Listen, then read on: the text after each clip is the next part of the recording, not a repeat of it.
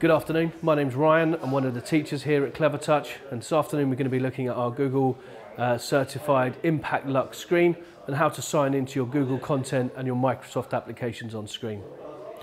So when you first install your Google certified EDLA IMPACT Lux screen, you'll have the Google applications on screen here.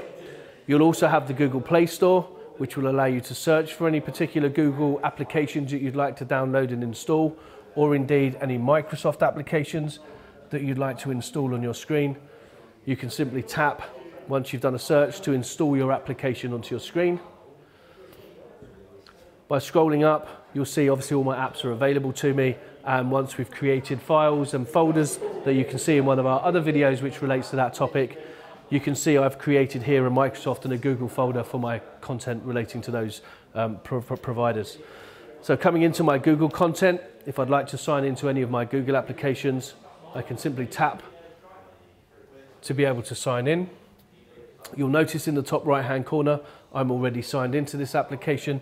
So what I'll do is come in just to show you how you can sign into your another account on here. So I'm going to click on add another account.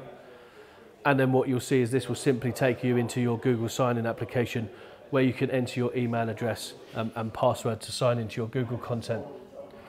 Obviously, I've downloaded the Microsoft content, and I've also got a folder for my Microsoft content. And again, in here, I can sign in. I'm already signed in with my content here, but again, I can add or switch accounts as I need to and have multi-users on my screen as I need to. Thanks for watching our video today. Do check out our other videos where we're going to be looking at other features of the IMPACT Lux screen.